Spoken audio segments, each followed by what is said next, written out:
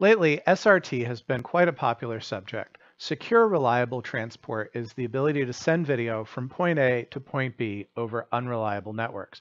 It includes a lot of features for coping with things like network lag, dropouts, security, encryption, and things like that.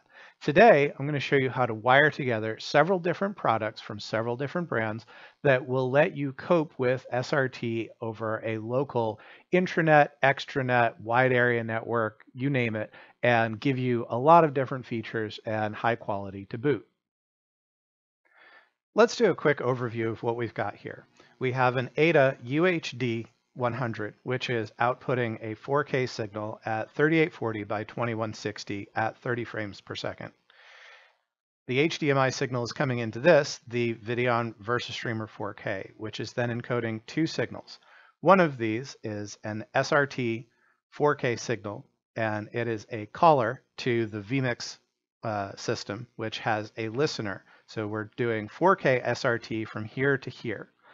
vMix has a caller in HD, because we're running this version, this system in HD, has an HD caller. So we're sending an HD signal from the vMix box over to the Kiloview D300. So we're doing SRT from here to there in 4K and SRT from here to there in HD. So we get two examples of caller and listener, and we're also sending a 4K RTSP directly from the Videon unit over to the D300, and we're going to output that via SDI, which we'll get to in a little bit. Let's start at the beginning of our workflow with the Videon VersaStreamer. This is the unit, and we can see we're coming in 21p30, 2160p30. We're streaming. These are our two encoder and output settings buttons. So in encoder settings, we can see what our input resolution is, what our quality is. We're doing H.264 versus H.265. High profile versus main or baseline, how we're encoding our audio. I'm going to leave all of those settings the same. For our output settings, we have all of these different abilities to go out to these different platforms simultaneously, so we can stream to 3 RTMPs, so Facebook, YouTube, and your own CDN, HLS for local HTTP live streaming, SRT, which we'll get to immediately, multicast, 2 unicasts, RTSP, and file recording. This unit can do all of those things at the same time, but since we're interested in SRT today, I've turned SRT encoding on, and this is the IP address that I'm broadcasting to from the unit, which is this unit, the unit that the vMix is on. If I were going to broadcast to the Kiloview D300, that's at .80, so I would just enter that in and it would start broadcasting directly to that unit. This is the port that we're going to be listening on the vMix unit, and this is the latency that we've set at 120 milliseconds, and bandwidth. Bandwidth is interesting because this is the amount of bandwidth that we can tell SRT to use in the event that it needs to catch up. So ordinarily, we try to keep latency as low as possible, but in this case, latency is also our friend. Because SRT has a stable latency, it's a fixed latency, it keeps it the same regardless of the network conditions.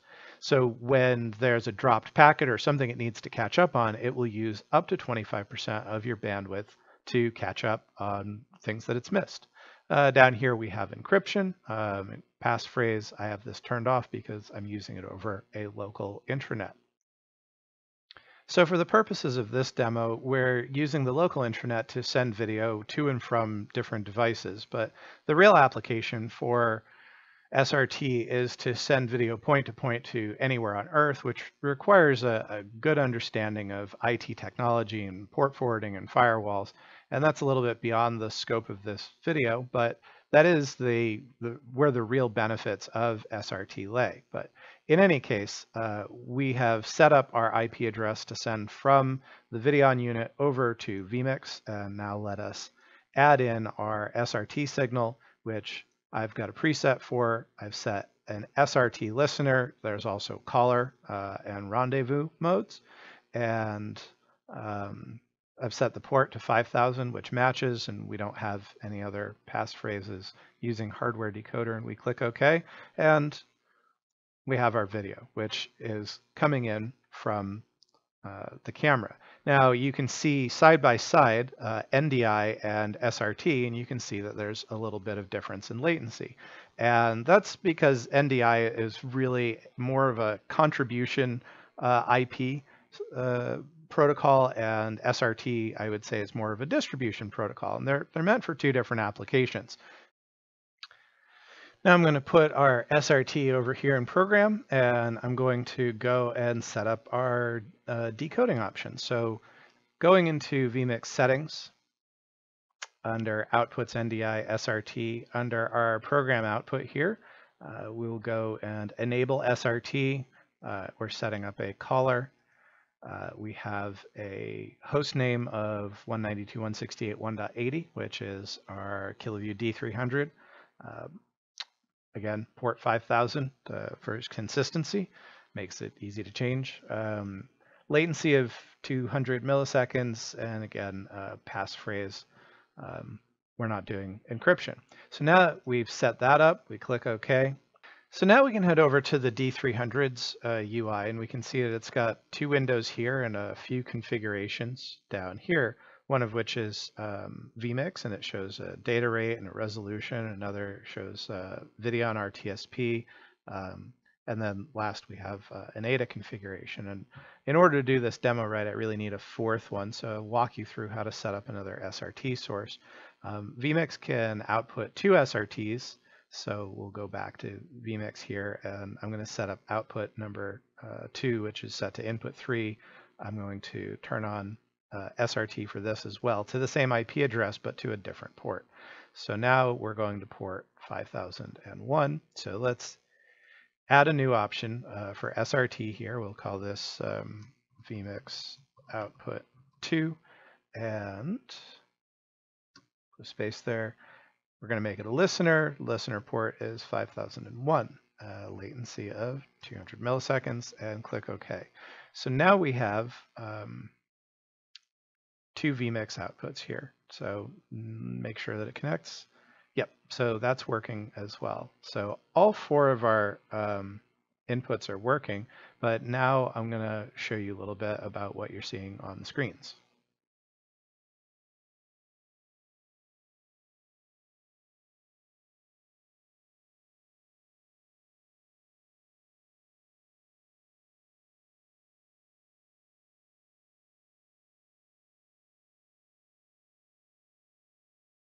I've connected a second monitor to the D300 via SDI because the D300 has both an SDI and an HDMI port on it. So now we have an SDI port and we have our HDMI port. So we're driving two monitors off of this, and what is appearing in those monitors depends on what I drag into these different screens. So as I drag and drop these into their different screens, it decodes whatever it is that I'm telling it to. So in this case, I'm sending RTSP and SRT. And if we want, we don't have to just decode this one source. So in this scenario, you can think of this as a decoder of SRT or RTSP to a screen in a lobby or to a switcher in a studio. But we can also use it in a variety of other configurations because this unit natively supports multi-view. So I can take two of these sources, and now I have two screens, two different sources. On this monitor, I'm doing the Videon RTSP and the ADA PTZ, and on this one, I'm doing vMix SRT and vMix, two channels of vMix SRT. So that's a two-channel split, and then we can do 4, where I'm going to end up throwing all 4 sources up there. So now I've got 4 different sources going to 2 different screens. And if that's not a lot, we could just keep adding more sources, and we can even do a 9-split multi-view. So we have 2 different monitors that each have 9 different sources on them. So you can see the D300 can be used in quite a number of different ways. And we don't have to use them. We can use one as a 4-screen and one as a 2-screen. You can mix and match. And as you can see, it's really easy for me just to drag and drop different kinds of outputs. So I can use this almost like an SRT router, if you want to think of it that way. I hope that helped explain a little bit about how SRT works, how these products connect together to form an incredible solution for live remote production or for a variety of other uses as well. If you have any more questions, please check us out at usbroadcast.co. Once again, I'm Eric Pratt, and thanks for watching.